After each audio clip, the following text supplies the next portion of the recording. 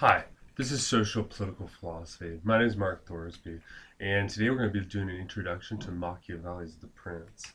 Some of the critical questions we'll be looking at today include what is the relation of virtue to the state? That is should a government be conform to the same moral values of character that we assume other human beings should have? Is it more important to appear virtuous or to actually be virtuous? We're going to see that Machiavelli argues that it's better to be feared than loved if you're a statesman, and that but you should always appear to be virtuous. But in fact, Machiavelli would argue it's foolish to actually always be virtuous. So it raises some interesting questions because most of us hold our politicians to account on this measure. But the question is, well, maybe they're actually doing what they ought to be doing. Anyway, the next question is, what exactly is the best advice for a politician? So all of our future politicians out there, you may be interested in this topic. Anyway, let me pull up our screen here. So welcome back, guys.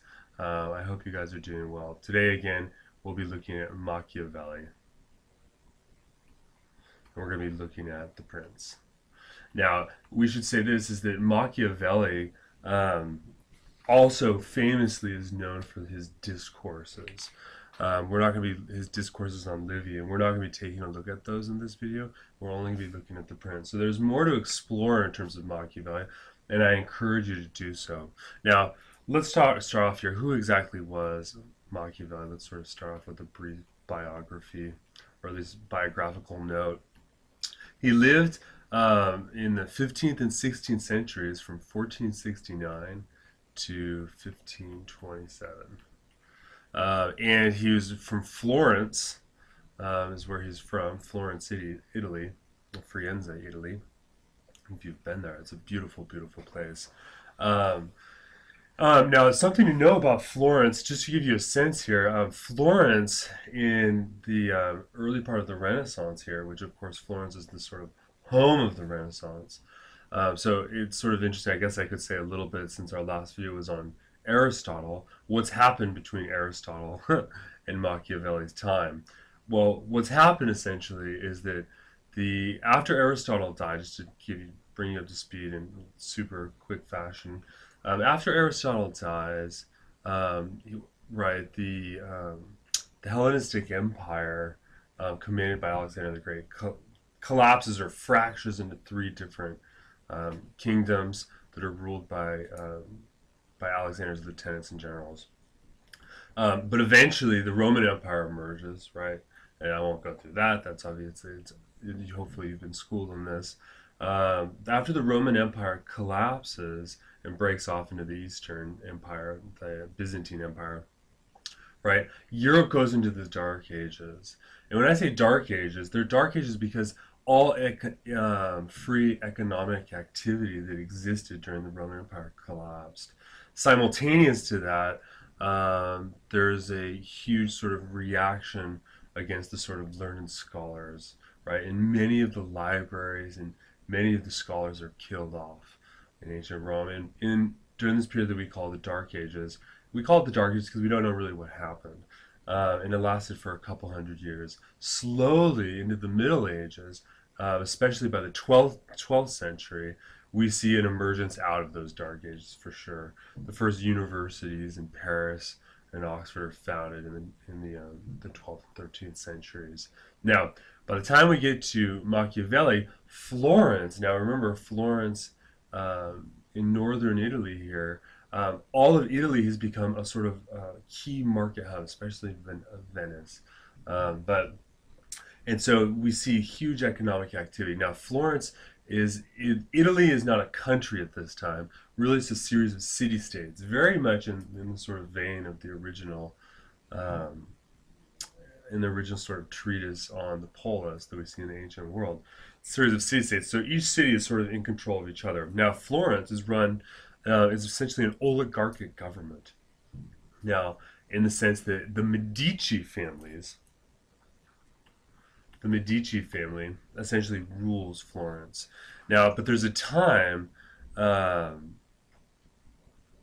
I'm sorry, and then let's see here. But the thing is, at one point the Medicis are kicked out of Florence. Now, while they're kicked out of Florence, Machiavelli from the years 1503 to 1506 actually takes charge of the Florentine militia, and he actually organizes a military campaign against neighboring city-state Pisa. You've probably heard of the Leaning Tower of Pisa.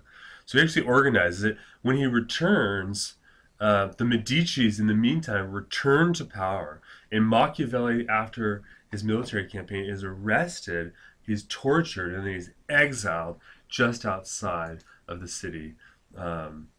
In Florence, just outside of Florence. In fact, a very good friend of mine who's a Machiavelli scholar, a couple summers ago, went to Machiavelli's house where he was in Florence, where he was actually exiled. While in exile, he could, from his balcony, see all of the city of Florence. So, but he wasn't allowed to enter the city. Now, while he was in exile during this period, he writes The Prince. Now, what is The Prince? The Prince is a manual, and of course, he's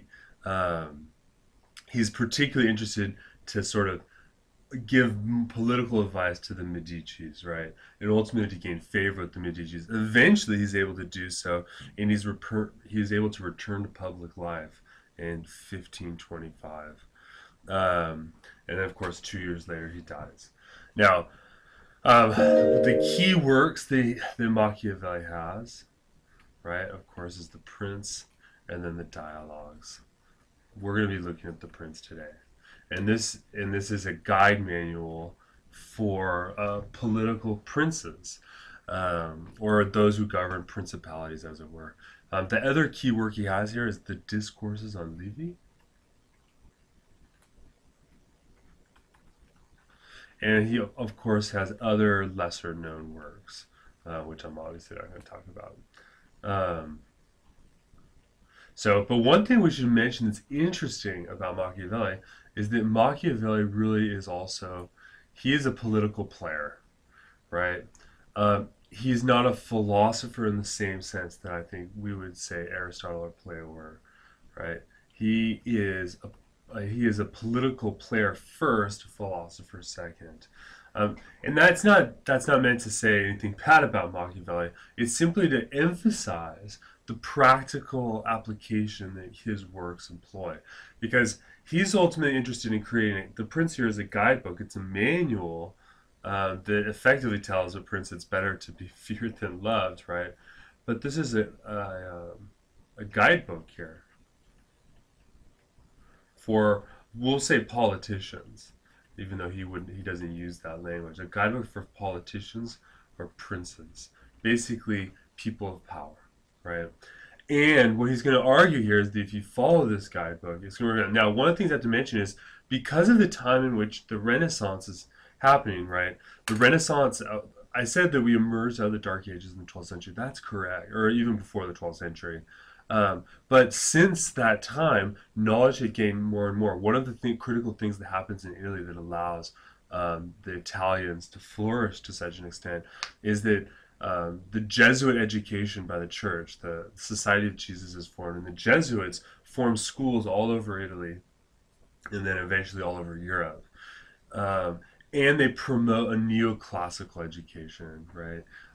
And so there's a sort of spirit of learning the ancients and the classics. And so Machiavelli is well versed in the writings of Cicero and other important political philosophers, certainly, of course, Plato and these people. Now, Machiavelli is well versed in these people, in these theories and ideas, and in these histories. So one of the things you see in The Prince is Machiavelli sort of follows a same sort of pattern within the text, right? Machiavelli first will argue for a certain idea, and then second, he'll then provide historical examples, both contemporary for him, as well as, I would say, primarily classic examples, pulling from, and many times, Cicero, or other histories. So let's talk a little bit about the structure of the text. And I've already been sort of talking about it here. Right? The first thing I would say in terms of reading it is this idea of ideas argued um, with historical evidence, right? So that is what Machiavelli is going to do. Is going to offer a specific advice or a rule for a prince on how to engage and act out their affairs, and he's going to provide historical evidence, right, coming from his own day and that of the classical world, right?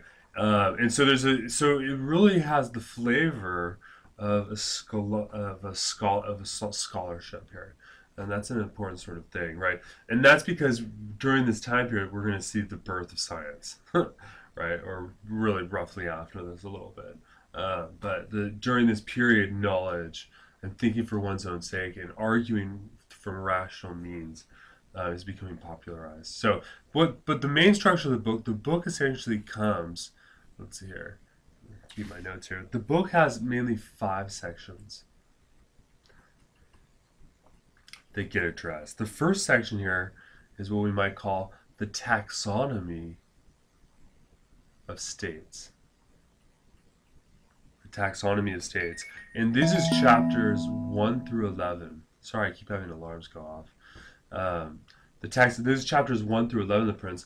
And what Machiavelli really does in these chapters is he really outlines the different types of states and the different types of governments that various princes might find themselves in, right? So first he identifies the types of states, because you're going to see that he's a very sort of situationalist philosopher, in the sense that what one should do depends upon the circumstances. And so it's very important that one differentiates the types of circumstances there are. So the first is the taxonomy of states. And then the second section here is when he begins to talk about military affairs. Right? In fact, Machiavelli, and this is chapters 12 through 14, Machiavelli argues, for instance, that the most important thing to maintain a prince's power is having their own military, and not being dependent upon others for those sorts of military engagements. So he spends a fair good amount, well, not nearly as much as the taxonomy states, but he spends some time talking about military affairs. From chapters 15 to 19, we see that he talks about how a prince should conduct themselves. So we'll call this the section on princely conduct. Okay. And this is chapters 15 through 19. And in this video, I'm going to sort of go through a lot of these chapters briefly, but I'm not going to spend too much time, right? On the fourth section here, we might call it situational advice. And in this section, we see from chapters 20 to 25, we see Machiavelli talking about very specific types of circumstances and how a prince should react. And how, more importantly, I think, providing a method to guide how a prince should analyze a specific situation, really. And the last section here is really just the last chapter here, this chapter 26. And this is actually an exhortation to expel the Italian invaders. And I didn't really take too much time over the Italian history. It's obviously fairly long. But Italy, before I believe while Machiavelli was exiled, Rome, to the surprise of all, was actually attacked and sacked by German invaders. And so that was a shock to everyone. And so there was actually foreign Europeans were actually occupying Italian lands. And so at the end here, Machiavelli is trying to push this idea, because remember he's writing to princes, and particularly to the princes of his day, and he's saying it's time to act, we should invade. So it's very sort of interesting, because Machiavelli here begins with the sort of description of the state, and then he moves into I would almost put a normative analysis of politics, how one should act, and then finally he ends with the conclusion of a sort of a charge for the his contemporary readers in terms of expelling the Italian invaders. So the text influence is enormous, right? This is an enormously influential text. We're going to see it's not nearly as philosophically critical as the next text we'll be looking at, which is Thomas Hobbes' Leviathan. But we're going to see similar sorts of themes developing in Machiavelli's Prince that we're going to be able to more fully unpack in Thomas Hobbes' The Leviathan. In particular, right, we're going to see with this sort of forecasting to Hobbes, we're going to see with Hobbes that his argument is that people naturally want and need someone who's stronger than themselves to guarantee the state. So his idea is that politics ends always with a Leviathan, someone on top. And in a certain sense, Machiavelli's Prince manual here is a guidebook for how one should consider how to act when they're in that sort of Leviathan position or whatnot. Okay? So there, and it's sort of the other thing I would say here is there's a sort of, we'll see, it really comes out later, but there's a term that comes later, but it's the term realpolitik. It's a German term, so you can see it doesn't come from Italy or Machiavelli. But realpolitik here, at least at this point, is this idea that politics has to be based upon realism. Remember when we looked at Aristotle, this is sort of a brief review here, right? But when we looked at Aristotle made a difference here between the idea that the statesman has to understand the ideal politics so that they know what to work towards, but they have to also have a good deal of realism because they have to be able to accomplish what is possible given a set of circumstances, right? And so realpolitik is this fundamental idea, right? And we'll get it when we get to it. Sort of the German philosophers later on, we'll mention this in more detail, right? But this text is pretty influential because remember, just to contrast Aristotle here, what was Aristotle's idea? Aristotle's idea, or one of the things he talks about, is that a statesman, right, should be virtuous. Should be virtuous.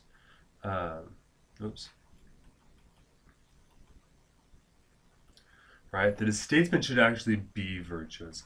We're going to see, though, with Machiavelli, that we make this distinction that maybe the point isn't to be virtuous, but maybe one should appear virtuous, right? Because as the prince sitting up on the high, his duty is to the entire state. Insofar as that duty is, he will have to likely make decisions that would appear immoral, right? And also, his number one goal, Machiavelli says, is to stay in power. And so to stay in power, if one is always virtuous, we're going to see that that's not too realistic in terms of maintaining a state. That's Machiavelli's idea. So Aristotle by contrast thought, no, one should actually be virtuous.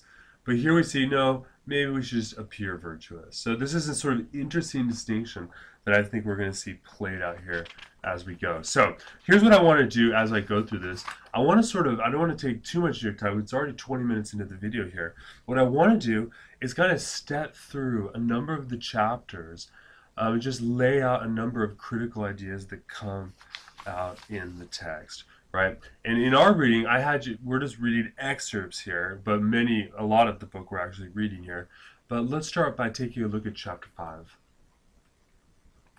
Right, and in chapter 5, what Machiavelli addresses is how to govern formally free states. So in this chapter, he's looking at the question of governance of free states.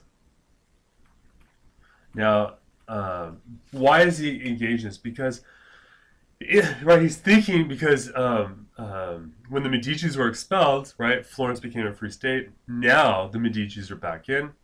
It's no longer a free state. So, but the question is, how should one govern one of these states? He says there's really 3 types of action. There's 3 possibilities. Right. The first possibility is to just ruin them, just destroy the states. which isn't too good. Not if right. You could just destroy the states. You can think he gives examples. Remember, every time he gives advice, he'll give examples of people who've done this sorts of things. But you can think Carthage, for instance. Another possibility is to reside in person at the state, right? So if, for instance, one takes over Pisa, right, they could either ruin the state or they could reside there in person. And the final possibility here is they could permit self-rule and collect a tribute or a tax, right?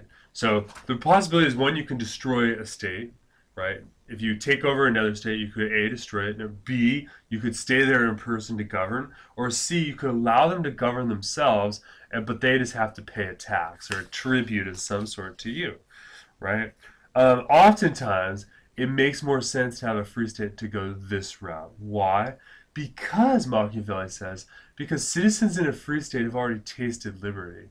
And since they've tasted liberty, it's going to be they're going to be much more, it's impalpable for them to be governed under a single prince, under a monarch here as opposed to governing themselves, right?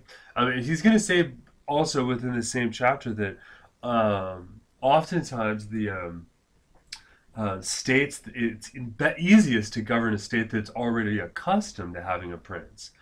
For, I think, pretty obvious reasons. Now, Machiavelli in this section actually offers quite a bit of advice in terms of oligarchic rule. The Medici family is a perfect example of oligarchy. And so, in the earlier chapters here, Machiavelli has distinguished between these different types of government. We'd already distinguished in the course, so we didn't read through them. But Machiavelli talks about here, this is an important question if he wants to maintain oligarchic rule. Now, again, because of the city that's accustomed to freedom, they're either going to rebel because they want freedom or because they want to protect their ancient rights or the way things used to work. So it's obviously easier to win cities accustomed to princely rule. So that's sort of what happens in chapter 5. Now let's take a look at chapter 6.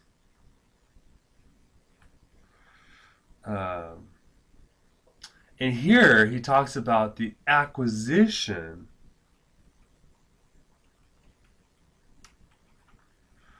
of principalities. Now, what is a principality? A principality is the region under control of the prince.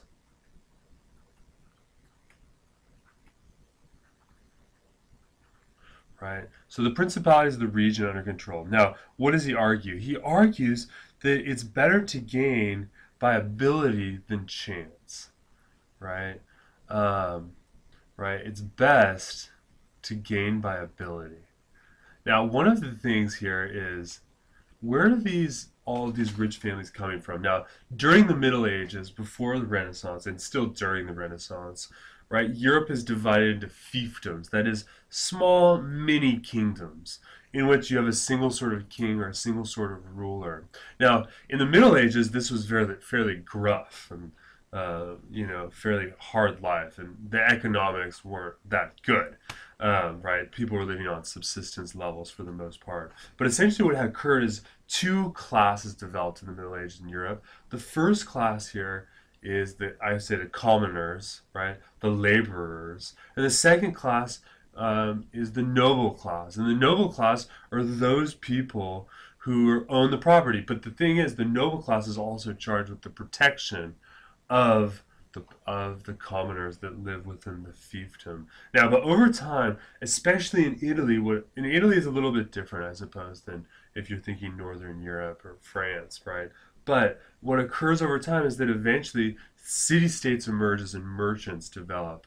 And what we see here is a tremendous, especially in these city centers, we see a tremendous sort of kind of a sort of restructuring of economic dynamics, because especially Italy, with all its port cities, is becoming tremendously wealthy with all of its merchants who are just traveling around the world getting spices and this sort of thing, right? So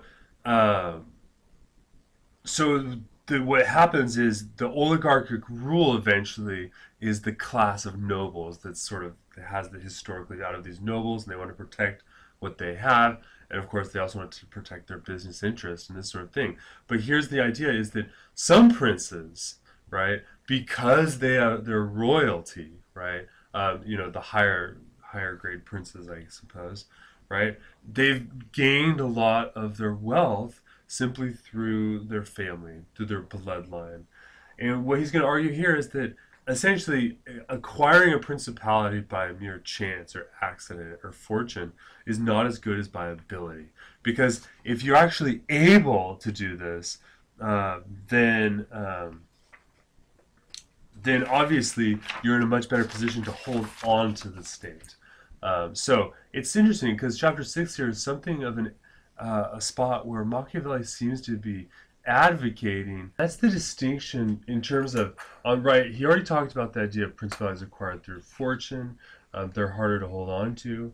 A key, but ones acquired by arms, like, the important distinction here is the difference between plundering versus governing.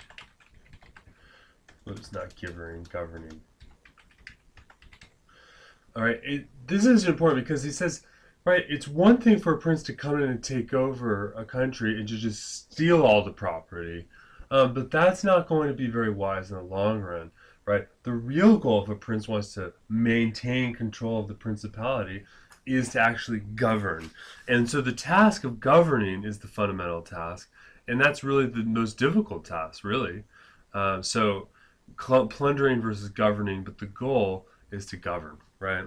And that's a pretty important distinction. He also mentioned something fairly important here at the very end when he talks about what I would say is he also announces that a prince must be shrewd, right? A prince must be shrewd. And that's my language, not his. But let me read you this passage. He says, "He who considers it necessary to secure himself in his new principality, to win friends, to overcome enemies either by force or fraud, or to make himself beloved and feared by the people, to be followed and revered by the soldiers, to exterminate those who have power or reason to hurt him, to charge the old order of things for a new one, to be severe and gracious, magnanimous and generous, to destroy a disloyal army and to create a new one, to maintain friendship with kings and princes in such a way that they will help him enthusiastically and will be careful not to offend him. He who desires all this cannot but find a better example to follow the actions than this man." Right? And what he says, right, the prince has to be seen as both vicious and virtuous, right?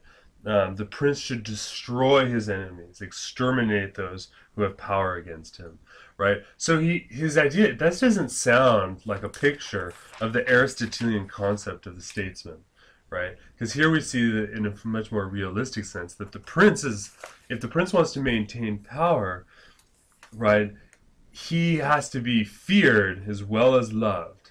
Right? And ultimately, though, fear is more important than being loved. Now, then he goes to talk about what about principalities acquired by wickedness, right? And so, in this sense, he says, well, right, there's two ways that one can acquire a principality. One is through being wicked. The other is through the favor of its citizens, right? That's two possibilities, right? Either by being wicked, right, or by favor of the citizens, right? Gaining the principality. And what he says is that wickedness is paying no attention to the obligation to others. Now, what is here? Here, a principle gets announced, I think, for Machiavelli. And the principle here is that there is a duty, right, to others. Right? That the prince has a duty to others, right? That the prince isn't there simply by virtue of maintaining his own power or wealth, but that ultimately he has a duty to protect his own principality, to protect the state. And that's how one wins favor, right? But wickedness, right, is when the prince pays no attention. They ignore obligations. right? So you can see here, there's already a sort of kind of, I would say, a sort of inkling of an idea here that there's a universal sort of objectivity in terms of how one ought to conduct the state, right? And he also raises the question concerning the permanent success of tyrants, right? And this comes out on page 33, at least if you're using our textbook here, right? Let's see here, 253, I apologize, right? And right, a question that gets raised concerning the success of tyrants. He says, but now let us consider the second case where a leading citizen becomes the prince of the country, not by wickedness, but I'm sorry. I was looking at chapter 9, my apologies. Let's see. He says, we should therefore note that in seizing his state, the usurper ought to consider carefully what injuries it is necessary for him to inflict, and to do them all at one stroke, so as not to have them to repeat them daily. And remember, because of Machiavelli's time here, he's talking about the idea that, okay, this is not good to win by wickedness, but the problem, though, is that you actually, when you actually first acquire a principality, you have to commit some wickedness. Which means that you have to, like he said in the earlier chapter, you have to destroy those who are against you. But here he's advocating, saying, do this all at one stroke, right? Do this all in one stroke rather than prolonging the pain. Because if you're seen as a tyrant as constantly executing people, right, eventually you'll never win the favor of the people. And when the opportunity occurs, right, you'll lose your principality or your life, probably both, right? Now, but here he wants to say, so you want to get rid of this weakness because you need to develop the appearance of virtue so that they'll love you. I found out the passage I was looking for in terms of tyrants. Why is there permanent success of tyrants? It's just above that passage I read. He says, some may wonder how it can happen that Agathocles and his like, after infinite treacheries and cruelties, right, that's the tyrant I'm thinking of, are able to live for so long secure in their own country and are able to defend themselves from external enemies and never be conspired. And then he goes on a little bit later, he says, I believe that all this depends on whether cruelty is badly or properly used. So here we see in this same chapter Machiavelli making a distinction in terms of the use of cruelty, right? He thinks that there is bad cruelty, and on the other hand, that there's properly used cruelty. Right? Now notice here, the only way that cruelty can be good is if it's properly used. That means that cruelty here is a utility. Right? That one uses cruelty for ends. Right? And you can see here, we might introduce a term here which is known as consequentialism.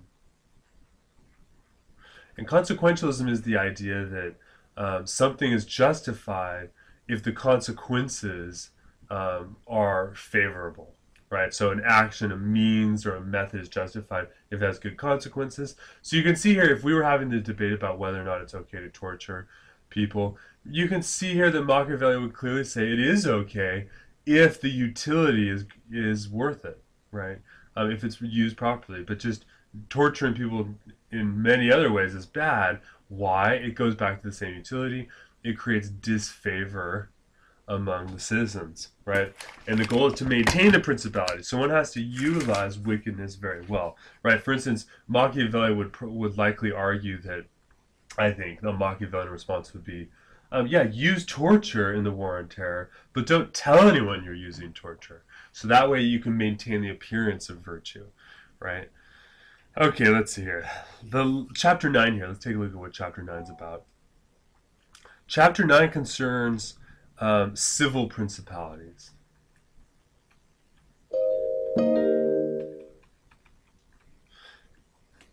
Okay, now remember here, a principality can either be created in one of two ways, right? A principality is either created by the citizens or it's created by the nobles, right? So it depends on, so it can go either way, right? It's harder to maintain a civil principality if a noble captures it, right? Okay. Now, there's an interesting distinction, because then what it seems to be in this chapter, what Machiavelli goes into a discussion of, is he goes into a question of how does one deal with nobles, because one of the more difficulties is if a foreign prince obtains power of a foreign principality that's ruled with nobles, then the question gets raised: how does one deal with the nobles, right? That is the other people in the upper class within the society, right? Now that means that in terms of dealing with the nobles, right, they're either going to be right for or against you. Obviously, if they're against you, then you have to deal with them shrewdly, right? If they're for you, then the question you have to ask, Machiavelli says, is: are they greedy or not? Right? Right? If they're greedy, then that means they can never love you. By the way, this is the negation symbol. Sorry, that just means negation. It's a symbol in logic there, right? So that means that they're never going to love you. But what you need, but the people who are not greedy, right? That means that it is capable for them to honor and love. We'll put love and honor as possible, right? Which means that you need to cultivate this group of people, avoid this group of people, destroy this group of people, right?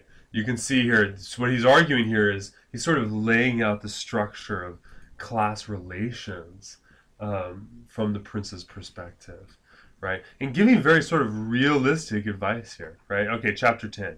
How to measure the strength of a principality. We'll just call this strength of a principality. Let's see.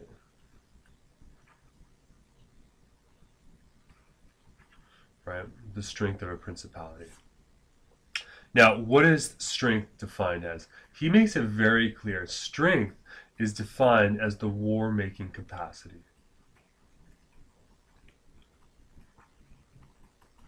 Right? So that means for Machiavelli, the strength of a prince is determined by how easily they can engage in a war, right? And he's thinking in particular here about engaging in advancing a war, really, right? Because he says, well, who's weak? A weak prince is the prince, right, who has no war-making capacity, and they rely on the defense of the city's walls and things of that sort, right? But essentially, pardon me, they have no war-making power, right? So that means, of course, that the strength of a prince depends upon the army that the prince has, right? In chapter 11 here, I won't talk too much about chapter 11. Chapter 11 just concerned principalities, regard ecclesiastical principalities.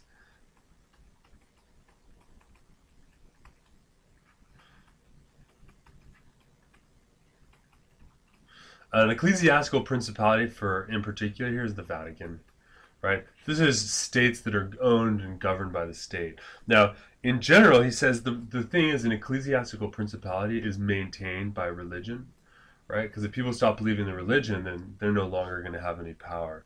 And on the other hand, ecclesiastical principalities are, because of the religious component, are much more tied to the moral teachings of the church, and thus their power is also constrained, right? So he doesn't. My general sense is here in this section that Machiavelli is really, he's just sort of, I think he's talking about this is a type of principality, because in Italy one would have to deal with the Vatican and ecclesiastical principalities. Today this is not so any longer. So there's not really too much I really want to focus on there. Chapter 12 gets interesting because then he talks about troops and the types of troops in the military. Because remember, strength of a principality is defined by their war-making capacity. The war-making capacity has everything to do with one's troops, right? Now he says, what is it we need? There's two requirements for a good state. Two requirements.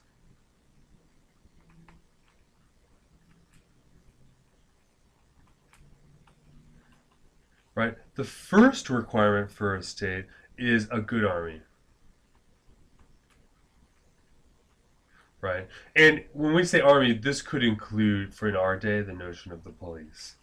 Right? You need good enforcement. right? And then, of course, you need good laws,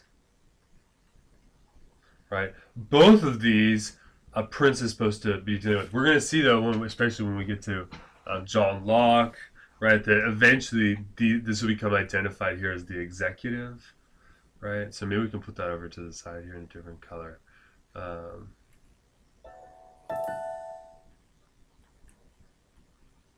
uh,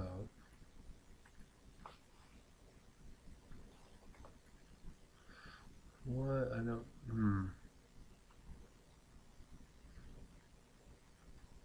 Anyway, I can't find every color, but we'll see later that this eventually, after political philosophers are mull it over for a while, this becomes known as the executive power of the monarch, right? That is their capacity to enforce the laws, right? And of course, becomes known as I'll just put LEG here, but as the legislative power of the prince here, right? But you need both of these. It's interesting. Machiavelli says this one is the one that really matters the most. A good army. Why? Because if you have good laws but no good army, if you have no way to enforce good laws, then the laws are useless. Which means that the first thing the prince needs to be concerned about here is having the strength to actually enforce the laws, and then worry about the laws. So it seems to me that Machiavelli argues here that the army, right, having a good army has logical priority. Well, let's just put it, to make it more similar. Having a good army takes um, priority for the prince.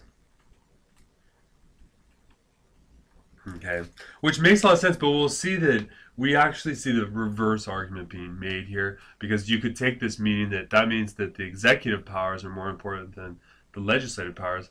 Well, yes and no. We'll see when we get to John Locke that, wait a second, the logical priority really should rest with the laws. And that's an interesting debate here. What is more important? Who actually has more power in our day, the Congress or the president, the executive or the legislator? Which one has priority? For him, it's this. Now, that means that the question becomes one of troops, right? Now, there's 4 types of troops that are possible. One can have troops that are one's own army, right? They can also hire mercenaries. They can also gain auxiliary forces. An auxiliary force is a foreign are sets of foreign troops that one is using, right? A prince has made a deal with another prince in order to win the war, and they're using auxiliary forces. And finally, one can have mixed troops. Now, what's the problem? He says, number one, mercenaries are not good, right? He immediately says hiring mercenaries is going to be problematic because, number one, mercenaries only care about what they're paid, right? Which means they don't fight that hard, right? And they're undisciplined, he says, because they're for hired troops. Auxiliary forces are not good troops either, because auxiliary forces don't have a dog in the fight, dog in the hunt, as it were, right? The auxiliary forces are there at the command of their prince, but this is not their war, and they don't integrate well. The best thing to do is to have one's own forces, their own army. Now, obviously, depending on the type of engagement, right, mixed troops, having auxiliary forces or mercenaries may be necessary, right? We see this happening today in our very own day and time, right? For instance, when the United States went into Afghanistan with a joint venture, right, with other states, we had auxiliary forces, right? Another example here would be during the Libyan war that occurred, I think it was a year or two ago, right? Before Muammar Gaddafi was captured and then killed, right? He hired mercenary troops. He hired other people from other countries to fight his war, right? The best thing to have is one's own army, right? And you're not paying them. They're there. Well, you'll probably have to pay them, but they're still your army, right? They're not for hire troops. They're your own permanent force, and that clearly is the most important, because it's very difficult to command auxiliary mercenary. Mercenary forces. So chapter 13 then turns to a question of soldiers and the types of soldiers, right? And he immediately talks about the auxiliary forces. Auxiliary forces are useless. Or not useless, but they're from a powerful neighbor, but they're ultimately not as advantageous. And again, actually does sort of call them useless directly, right? Um, and he has a very important thing here in this section where he talks about the idea that it's really quite necessary, because another problem with having auxiliary forces is when one integrates a foreign power into their own military war-making power, they could easily be usurped, right? Because one's ally could become one's enemy, right? And so he talks about that it's important that for the prince that evils must be recognized ahead of time.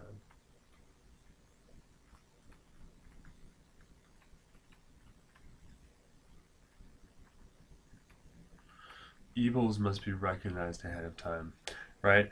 And that the principality needs its own soldiers, right? And the idea here is that the soldiers belong to the principality, meaning they're native to the principality. Because who's going to fight more for one's own land? The people who live there or the people that don't? Right?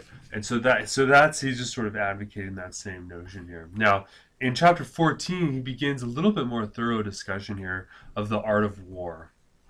What does it mean to conduct war, and how should one conduct it? Right? The key, he says, the number one thing that's really critical is organization. Um, and here again, I love Machiavelli here because this is utterly practical advice.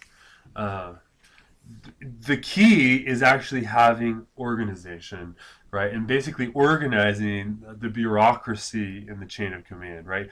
He writes that when men think about luxury, right, then when it comes to war, they're going to lose, right? And he says the soldiers, and he even advocates that there are times when the prince needs to just go straight down and become a captain in the battle too, right? Because ultimately, the soldiers, to have a good soldier, if one has one's own army, the best way to conduct it is you want those soldiers to love you. And soldiers, he says, for instance, don't like um, generals or monarchs who are so decadent that they have no taste or understanding of what war is about, right? So he says that one of the things, in order to be well organized, is that the soldiers need to be not only organized, but they need to be well drilled, right? That is, they need to be trained and exercised, right? And he actually says you got to keep them hunting, right? Because he says you want to keep them engaged and practicing. And I think that would be the thing for us. Is his emphasis here is that soldiers need to be trained, right? Soldiers need to be trained, and they need to be consistently trained over and over, right? And then finally, he says the prince ought to study history, right? Study old battles, right? And here he sort of consistently says, listen, these princes who are decadent and who just prefer luxury and wine and parties and never studied military history and have gained on top of it their principality through fortune or through bloodline, right? These people are going to lose their principality because they're not maintaining the organization. They don't study the history. And ultimately, they're not loved by their people or their soldiers, right? Okay, chapter 15 here. I'm just moving through these here. One thing that's really important in this section, this is where he talks about praise and blame. And here, this is sort of, if you will, if we wanted to put it in sort of 21st century language, this is this chapter where he begins to talk about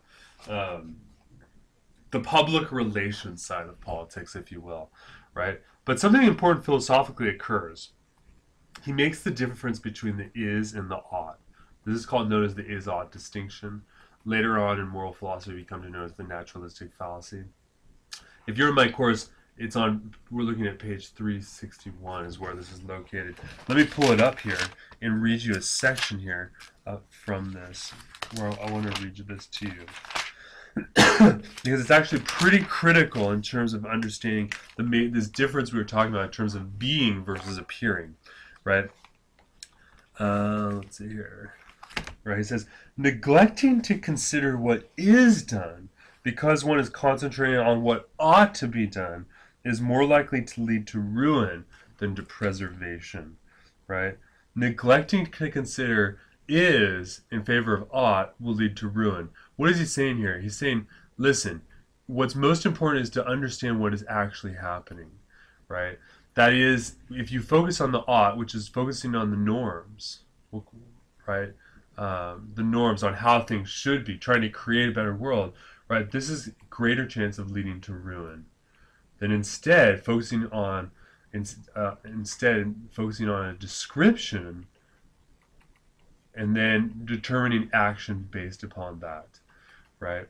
And here you can see this is a more direct way of saying, listen, the first thing to notice here is that the prince has to be realistic, right? And the prince should try to figure out the prince shouldn't neglect the way things act, what actually is happening in order to construct the way things ought to be. One should focus on is rather than not. The other thing he mentioned here is that a prince has to know how to do wrong, right? Right. There's this notion here of knowing how to do evil. What's his idea here, or harm, I should say, or doing wrong? He says one has to be prudent, right? Be prudent. That is, if one has to, I mean, remember here, we're talking about sort of late Renaissance. I'm sorry, early mid-Renaissance sorts of politics here, right? But if one has to commit evil, one has to know how to do it in such a way as to maintain the appearance of virtue, right? But on the other hand, not always, right? Because you also want people to be afraid of you too. Because fear is critical in terms of maintaining power, he thinks. Now you can see this is obviously non-democratic discussion, right? But he has to know how to do wrong. One has to be prudent. He also says here that one should avoid scandal.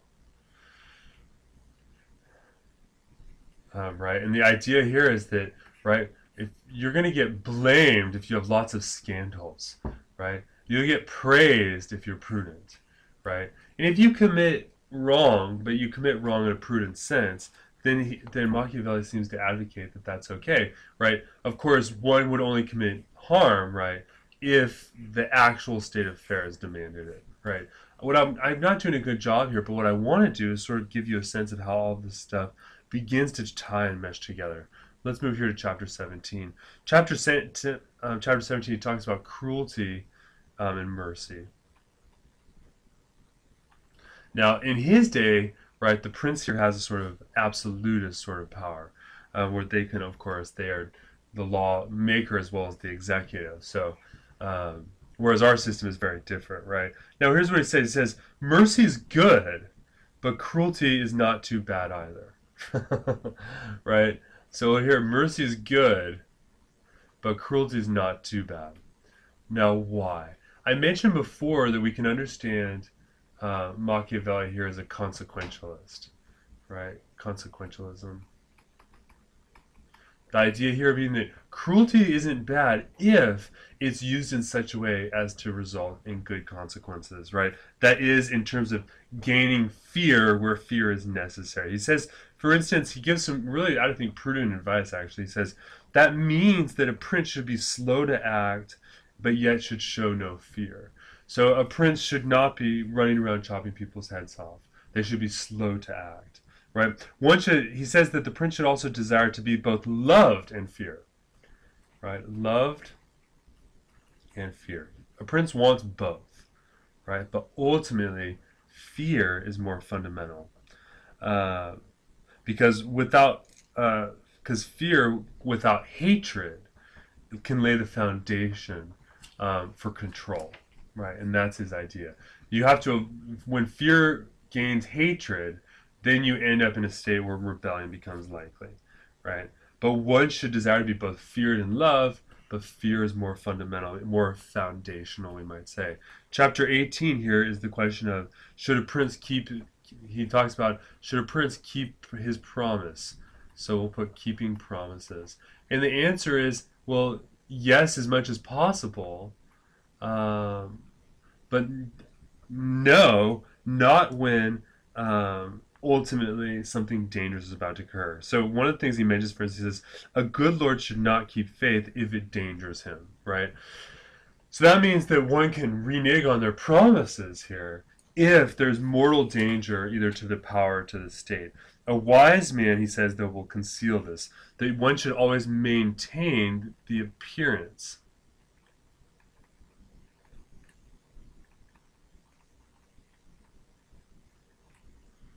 Oops, maintain the appearance of character.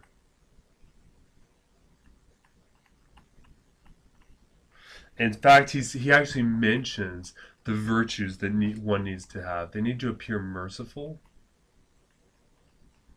right? They need to appear faithful. And when I say faithful, the notion here is not the religious notion. It's the notion that one has to maintain the faith towards, maintain the faith of their duties, if you will. They have to also appear humane,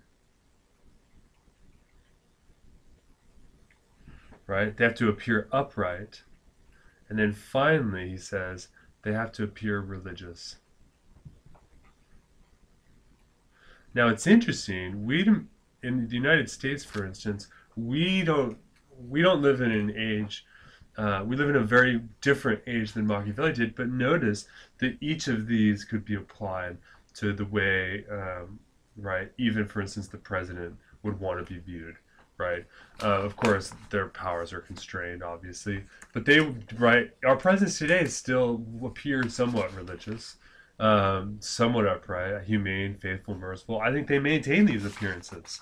But what's interesting is that because of the cruelty issue, Machiavelli thinks that when cruelty is committed, it has to be balanced and done in a prudential way, so as to maintain these sorts of appearances. Okay, so you can see here, this is a real sort of, I don't know, consequentialist, and I think in many ways it sort of validates some of the cynicism that people have, right?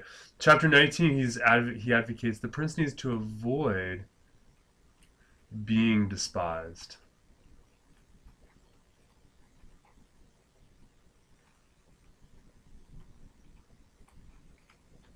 The prince needs to avoid being despised. Now, that means how is one to avoid it? He says avoid taking property.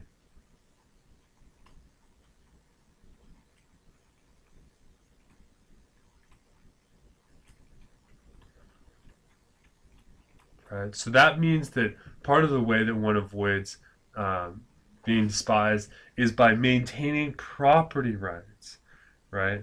I'm not going to write all this out because my computer here is working a little bit slow, it seems, right? And in fact, well, let me just keep going here. But he says, for instance, that means one should avoid the reputation of appearing changeable, effeminate, mean-spirited, irresolute, and instead, right, the prince should show greatness, courage, gravity, and fortune, right? In fact, I have some pre-written notes. I'm going to use those. I'm going to move over and use those, I think, instead, so I can pull you out here because we're running out of time in this video, and I don't like it. Okay. Right. Okay. Let me just walk through these. Right. That a prince should avoid being despised. That they should avoid taking property, and he says they should avoid taking women. Right. Don't take people's women either, and that sounds. We have to be careful. Of course, in his day, women are conceived of along lines of property. Right. That's a sort of interesting historical note that we'll have to come back to here to analyze what this. Now, again, there's the prudential part. This is a guidebook part of the book. But they need to avoid appearing changeable, effeminate, mean-spirited, irresolute, and instead they should show greatness, courage, gravity, and fortitude, right? And there's two principal fears, right? There's internal strife and foreign powers. These are two things that ultimately the prince is worried about, is the internal strife and foreign powers. And the strategy, one must avoid a strategy against conspiracy, right? And the greatest strategy against having people conspire against you is have the people on your side. That's why it's so critical, he argues, for the prince to maintain the appearance of virtue, to maintain the esteem of the people. Now, how does one gain the esteem of people? And this is chapter 20. He says, well, through great deeds and effective rule, right? And emphasis here on great deeds, doing things that go beyond the normal expectations of the citizens, and having effective rule. That's quite critical, right? He says that the prince needs to demonstrate outstanding ability in internal affairs, right? That's the effective rule part. And they needed to avoid foreign alliances with other powers that are actually more powerful than their own, right? Avoid powerful friends, because powerful friends will, he thinks, typically use your state, your principality, for their own interest, right? And of course, even today, foreign affairs within the United States is governed according to a discussion of interest, state interest. Now, that means that in order to govern effectively, one has to have good advisors, because one can't govern on their own. Now, how do you choose your advisors, he says? He says there's 3 types of advisors, right? There are advisors who have self-comprehension, they can think for themselves, and these are excellent advisors. The second, these are people, there's second types of people who, or second type of intellect here, which is comprehension through others. That people understand only when they're with other people to explain it, and this sort of thing. And these people are good, right? And there's some people who have no comprehension. They have no capacity to think for themselves. These people are useless. You obviously want advisors who are excellent, and you want to have advisors who are there for honor and not greed, to link it back to that earlier chapter we mentioned, right? A good prince gains loyal advisors, and they gain loyal advisors by honoring and rewarding those advisors who are good. But the prince should also avoid flatterers, people who are trying to talk their way into getting power, right? And that ultimately the prince here should always seek the truth. The prince, he says, should develop a reputation for wanting to know what people actually think, not simply hearing what other people think they want to hear, right? This is actually a problem in terms of contemporary politics. It's sometimes called the White House bubble, right? The President of the United States is surrounded by people who always call him Mr. President, right?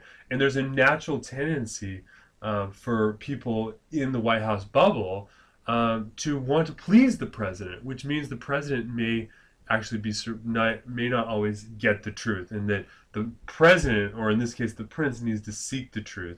And a prince who is not wise himself will never listen to good advice. So it's an interesting thing here. He says that, yeah, you can have really wise advisors, but a wise advisor is not going to make a prince wise, right? So you want to avoid having foolish princes. Right now, then in chapter 24, he begins to talk about why Italy lost some of its other princes, and he actually says laziness. And I think this book here, where it's talking about sort of the prudential aspects of governing, is really meant in this sense. And then finally, chapter 25 talks about good fortune and luck. Right? And he says a prince will fail if he simply relies on fortune. That ultimately, it's better to be adventurous. It's better to be more adventurous than cautious. That's how one commits great deeds, and how one actually does things that are great. Now, finally, chapter 26, as I mentioned, is the exhortation for Italian liberation. Okay, so that is a real sort of quick walk through Machiavelli's Prince. I've given you a lot of different things. Hopefully, I feel like the lecture is a bit disjointed, but hopefully you can see how he's really sort of integrating a fuller perspective. But the real notion here that I want you to be thinking about is this distinction between, on the one side, of